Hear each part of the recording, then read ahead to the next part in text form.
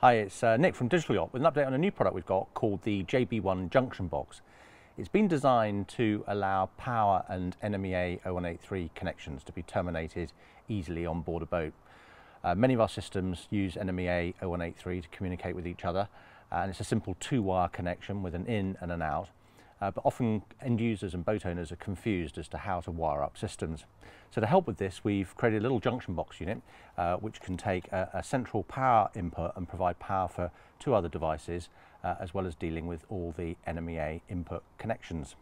So inside the box is a very neat terminal block arrangement using a patented lever style terminal that you can simply lift up and then insert the cable into the space, close down the clamp, and you've got a good secure connection. These are the power connections, so there's a plus and a minus buzz bar there for up to 3 power supplies, and you can actually join cables together if you've got more than that. And then there's 6 extra two-way connections for your NMEA or other ancillary devices that you want to connect up. Once you've completed all your connections, simply put the lid back onto the top of the box. You can put a bead of mastic or sealant if you want to make it totally waterproof, and then screw it up on top of a bulkhead.